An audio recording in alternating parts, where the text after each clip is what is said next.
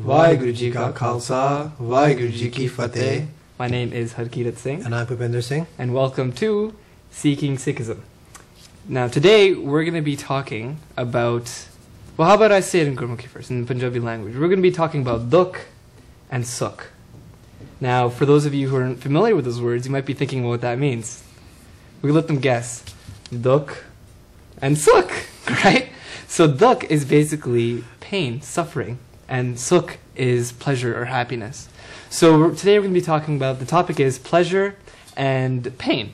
And Bhupinder Singh, well, what is true pleasure? What is true pain? What is? Well, in our whole life, all our efforts are based on two things.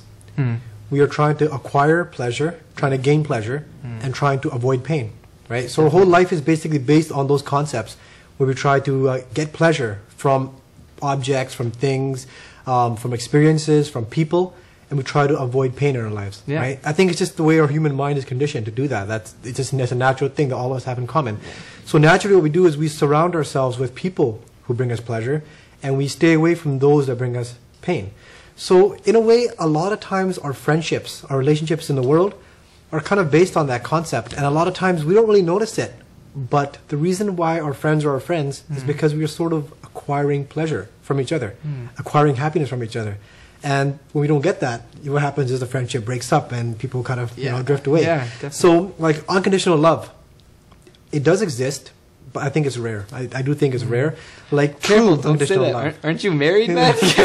Unconditional love is rare. Well, between a husband and wife is there, right? And then also between like the kind of love that you have between, like a mother and a child as well, right? So some love is it's unconditional. And no matter what the other person does, like they love that person. Like a mother always loves a child no matter what a child does, most of the time, right? And but sometimes that unconditional love, we may think it is, but it's not, right? We might think that I'll do anything for this person, but when the person starts bringing the pain in their life, then we sort of start drifting away. Like for example, like somebody who's married, they might think, you know what, this is unconditional love, we love each other so much, but sometimes what happens is the pain comes in and leads to divorce, stuff like that, right? So true unconditional love, what is that? I think that comes from God. That's something that is eternal. God's love is unconditional. God loves everyone equally, right? It doesn't matter if the person's a sinner or a saint.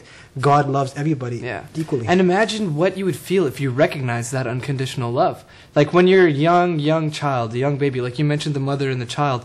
And when you're young, you see your mother and father, that's your first sangat or your first environment, and you see how much love they have for you, and you get the impression that they'll do anything for you. They'll do anything.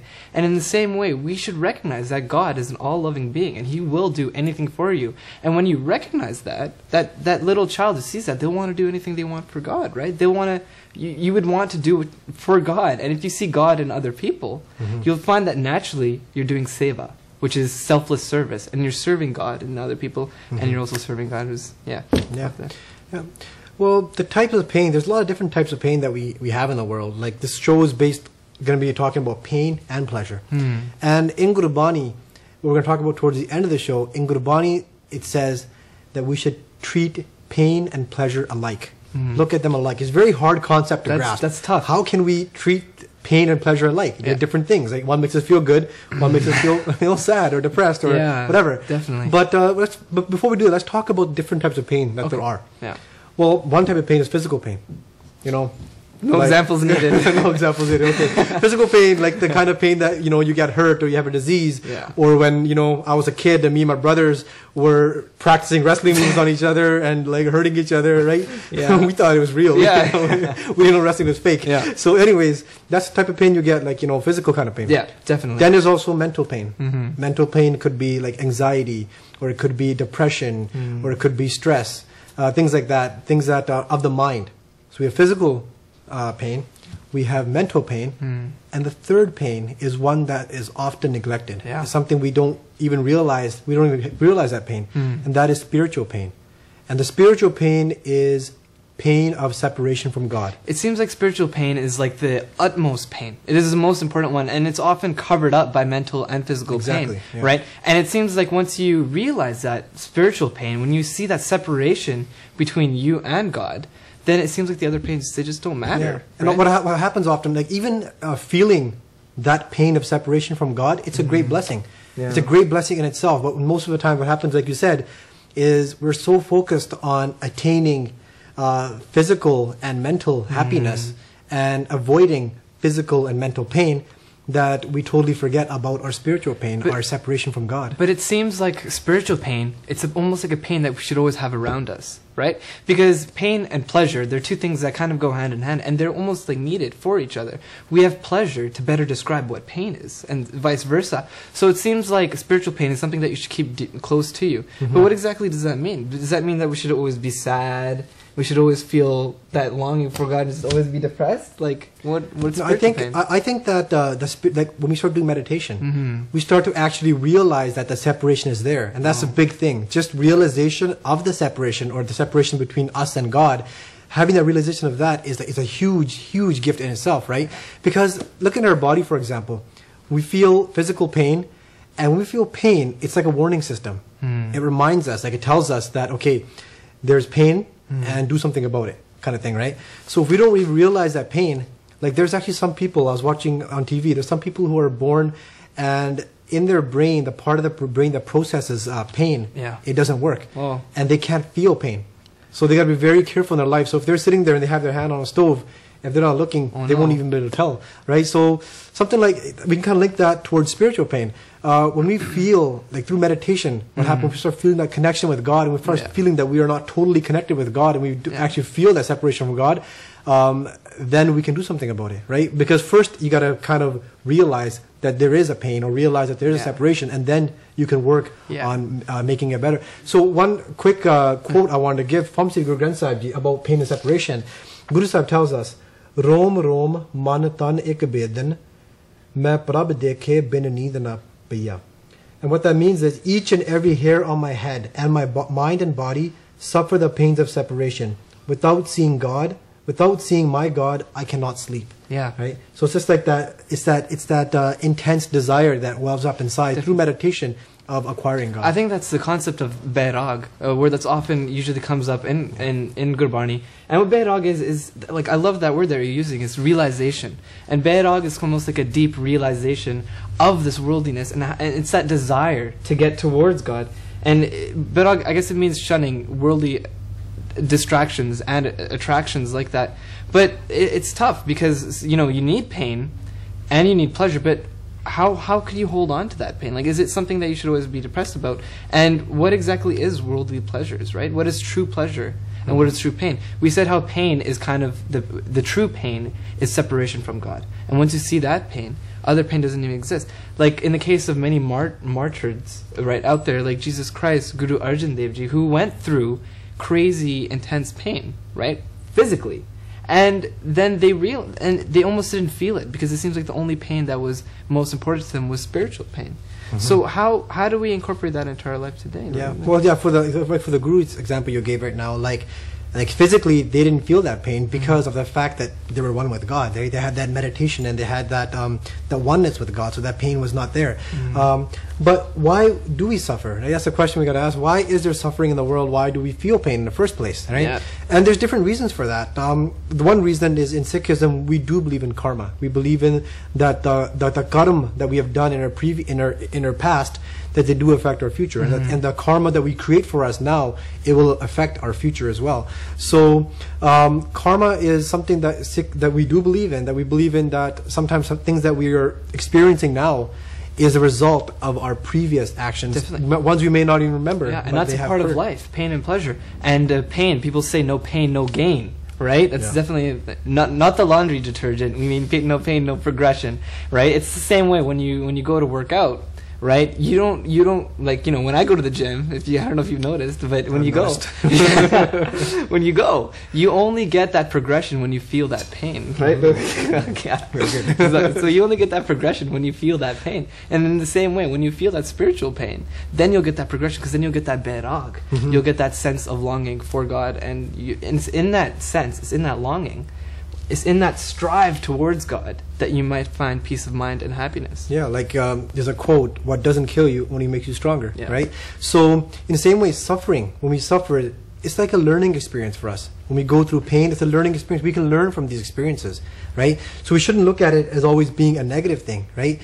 We can become stronger, and also in Gurbani, there's a Gurbani Pankti. It says, Dukh daru sukh rog paya, ja sukh tamana hui. It's very beautiful what it says. It says Dukh daru. And daru is a medicine. And it says Dukh daru. So it says that pain is a medicine. You might think, how can pain be a medicine? And then the next part, it says Dukh daru sukh rog paya, that happiness is a disease. So we might think, well, shouldn't it be the other way around? Yeah. But no, there's a reason for that. Dukh daru, pain is the medicine, and happiness is a disease, or pleasure is a disease.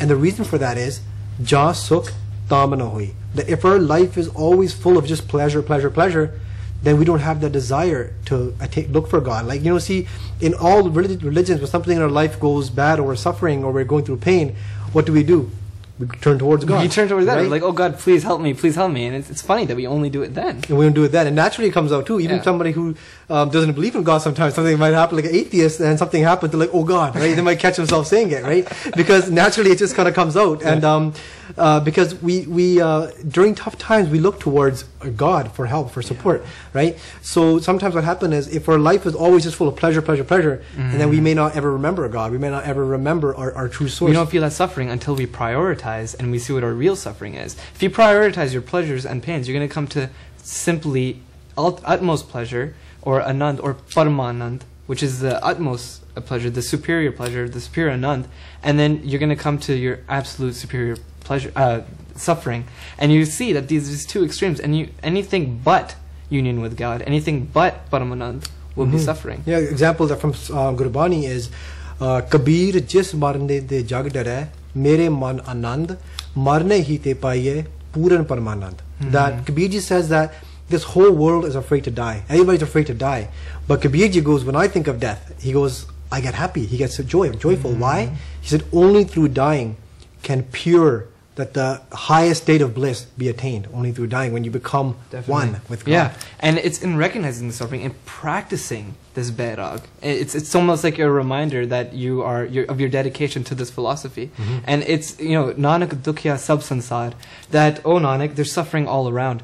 And with that, like, that's in Gurbani, and we read that, and you might know that, but when you read it, it's like a reminder to that philosophy, and then you realize that, oh yeah, there is suffering, real suffering. It's all around us. Yeah. And just a quick story I want to tell about, it's a story about suffering and about struggle. Basically the story goes like this. There was once this girl, and she found a cocoon. So somebody might not know what cocoon is. Cocoon is basically what, like a caterpillar is inside, and it becomes a butterfly when it comes out of the cocoon. So this little girl, she finds a cocoon, and she brings it to her house, and she puts it in her room, and puts it in, like, you know, has like the heat lamp and everything, and she goes, I want to watch the caterpillar transform into a butterfly. So she's all excited. Every day she's checking it and seeing the progress. Sees nothing. And then one day she goes over there and she sees one small little hole, and she sees the head of the caterpillar trying to come out, and she's watching it. She's like, oh, it's starting to happen. But then the day goes on, and she's still seeing that the caterpillar is struggling, and it can barely get out of the hole. It's kind of having a hard time coming out of that hole. So what she decides to do is, she's like, you know what, she kind of felt sorry for the caterpillar. She goes, you know what, maybe I'll help him out a little bit, give him a little hand. So she takes an X-Acto knife, and that little hole in there, she made it a little bit bigger, right? And when she made it a little bit bigger, the caterpillar, it just came out. It came out very easily. It didn't struggle. There was no suffering. There's kind of like no pain, no gain. It just came out, no problem. It comes out. And when it came out, she looked at it, and the body was all big. The body was huge, but the wings were just tiny. And she felt really, really hurt by this. She's like, well, what's going on? I wonder why the wings are so small and the body's all big. And the caterpillar, you know, was just kind of like crawling around. It couldn't even fly, couldn't barely walk or anything. And she felt really bad. So she took that caterpillar, and she went to her teacher, like her biology teacher. And she goes, I don't know what happened. Look how it turned out. And the biology teacher looks at it, and she goes, did you do anything to the cocoon?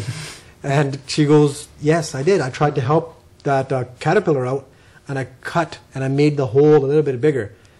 And she goes, you shouldn't have done that. And she goes, why? Because the thing was, she goes, the way God has made it, it's like God's nature, God's will, that small little hole that caterpillar is trying to come through, what it does is when it's trying to go through the hole and struggling to get through the hole, it's actually squeezing the blood from the body to the wings. So the wings get formed like that. And she goes, because you took that struggle away, that the progress went away Yeah, as well. definitely. So you can't avoid the suffering. It's almost good for you because everything God does, He's an all-loving being. Everything He's doing for you, He's doing it because He loves you, right? And one thing that's interesting is that maybe if we see pain there as necessary, maybe we should take pleasure in it. Pleasure in pain, and see pain in worldly pleasure, right? And one thing that's interesting is not only how you can look at pain and how you can look at pleasure, but how pleasure can turn into pain. I think that one thing that's ironic about human life is that we know about the concept of heaven. We know about the concept of union with God. But it's ironic that we search for things that kind of lead us away from that. Don't you think? Like how we search for worldly pleasures, kind of short-term, unstable pleasures. When we know of that pleasure, like why would you go for anything else other than union with God? Yeah. I think that sometimes too many desires also can lead to pain and suffering as well, right? If we have so many desires in our life, and when the desires go unfulfilled, what happens? Unhappiness, right? So Guru Sahib does not tell us that, don't have any desires, right? It's okay to have a desire to be, successful, have a good career, and have a family. It's fine, right? But to say have contentment as well. Don't have so much desire for more and more and more, because then the chances of those desires becoming unfulfilled become higher, and which can lead us to unhappiness. Definitely. We should have the one desire for God. And an analogy that comes to mind is how, like, say there's a child, and like a very young child, and he's with his mom, and say they go to like the mall or something, and the mother gives the child a lollipop, his favorite type of lollipop, and he's licking it, he's like, yeah, and all his focus is to that lollipop. And then, when the lollipop's finished, he forgets about his mom. His mom kind of went somewhere else. And then he looks up and he's like, where's my mom? Where's my mama? Right? And all of a sudden, he forgets about the lollipop, forgets about all the lollipops around him, and the only thing he's focused on is getting to his mom. Where's my mom? How far is she? What do I need to do to get her? What do I do? What do I do? What do I do? And in the same way, that's how we should feel about this human life, that everything, all these worldly pleasures is that lollipop. And the actual thing that we should be desiring is union with God. Yeah, sort of like a distraction kind of thing, right? Like a lot of things, if you look at for worldly things and look towards pleasure or having eternal pleasure from worldly things, it's not going to happen, because something that can give us pleasure one day could turn to pain the next day, right? And a lot of things can, right? It could be somebody who does a lot of drugs or drinks a lot, and then they're getting drunk, stuff like that, and the next day they're at the hangover, right? Turns to pain. Or same thing as like buying a brand new car, like a brand new Mercedes or BMW. You're all happy, you have so much pleasure. Then like 10 years down the road, when it's in the mechanic shop all the time, breaking down, you're getting embarrassed all the time on the side of the street, right? Then it can turn into pain as well. So everything that's worldly, the pleasure that is worldly, it's temporary. It can never be eternal. Like, whether it's a person as well, it could be anybody. It could be somebody who's your best friend for so many years, and then what happens is something happens, you get in a fight, break apart. So everything is sort of temporary, right? And the worldly pleasures are temporary. Yeah, and pleasure is something, so we know that it's temporary. We know that when you buy what you think is the newest laptop on the market, you know that in a little while it's not going to be the newest laptop, and you're going to find dukh or pain in that pleasure. What you saw was pleasure. It's going to change. And in the same way, we have to... I lost my train of thought. In the same way, we have to... What? In the same way, we have to realize that those pains, these worldly pleasures are going to turn into pains, and then we have to search for the utmost pleasure, the Paramanand. Gurbani focuses on something, and it says that pleasure and pain alike. Look at pleasure and pain alike. And I'll read a few Gurbani panktis here, talking about pleasure and pain alike. Guru Sahib tells us, Jaake dukh sukh samkar jape, kako kada kaha byape. It says, those who look alike upon pain and pleasure, how can anxiety touch them? So it's a matter of trying to, it's a state of mind we have, how we look at things, right? It's almost like, for example, we have a rainy day. Yeah. Somebody might be like, oh, it's a rainy day, it's a bad day outside, right? Or it's bad weather. But there's a quote that says, there's no such thing as bad weather, there's different types of good weather, right? So in the same way, we can think of life, the experiences, and no such thing as a bad experience, there's different types of good experiences. Why? Because everything we experience in our life is a learning experience, right? We can learn something from it, from pain or from pleasure. It's always something that we can learn from. And if we talk about eternal happiness, happiness that lasts forever, like we said before, in worldly things, there's always a chance of our pleasure turning to pain. Yeah. But when it comes to eternal pleasure, how do we get eternal pleasure? And Guru Sahib explains that to us, how to get eternal peace or eternal pleasure. Guru Sahib says, Man anand sada sukh paya, Petya Gehar Gambir. And that means the mind obtains bliss and eternal peace, meeting with the deep and profound Lord. And once again, Guru Sahib, another thing that Guru Sahib tells us, another pankti, Sada Anand Rahe Din Rati Mil Pritham Sukh Paye. That such a person remains blissful forever, day and night, meeting the beloved, peace is found. So it's like the true peace, the peace that lasts forever, the eternal peace. It comes when our soul merges with God, that union with God, and it lasts forever. That peace can never be destroyed. And that's so beyond any pleasure that a human could experience, right? We're only limited to the five senses. Even words, what we're trying to explain now, we keep referring to it as pleasure, right? But we can't exactly describe what it exactly feels like, because it's so beyond our human capacity. So we have to have that notion of unconditional love, and we have to see that God is beyond human, and He's giving us that unconditional love, and all we can do is give that love back to other people and to God. We have to strive for that. Yeah. One thing I want to talk about here, I was watching the Canucks game the other day, and while I was watching the game, I was actually thinking about Dukh and Sukh while I was watching it. I was thinking about the show. That's good. Keeping God on your mind. Keeping God on my mind, yeah. Trying to. Yeah. So I was watching the game. At the end of the game, Canucks won, and I saw the Canucks, they're all celebrating. And I'm like, you're thinking about, okay, they're in Sukh. And the other team was sad. You know, they had their heads down, right? So if you look at life, our life is like a game, right? And the objective in this game is to become one with God. And we can either win in this game or we can lose in this game. And if we look at somebody who wastes their life away and does not meditate on God, does not do good deeds, does not have love for everyone, they sort of lost that chance. They lost that game. And there's a in Gurbani, Guru Sahib tells us, Man mukhi man hataharya kood kost kamaye. And it means the self-willed manamukh, the ones who follow their own minds, through stubborn-mindedness and the practice of falsehood, lose the game of life. But Guru Sahib also tells us that there are winners as well. That one who meditates upon the game, upon the name of God, becomes one with God. When they leave this world, what happens to them? Jan Nanak Gurmukh jo nar khile, so jin baji kar aaya. And what that means is, O servant Nanak, that person who plays this game as Gurmukh, the one who follows the teachings of the Guru, one who lives a lifestyle dedicated to God, what happens to them? They win the game of life and return to their true home. Yeah, and what does the Guru teach? He teaches to see pleasure and pain as Maharaji the Kid, as Maharaji's as God, as Hukam, as God's game. And this is all the will of God. And it's interesting when you see pleasure as pain and pain as pleasure. There's actually a Gurbani book. It's Je sukh de tanto je rade, dukh pi to je tyai. And what that means is, if you bless me with happiness, then I'll worship and adore you. Even in pain, I'll meditate on you.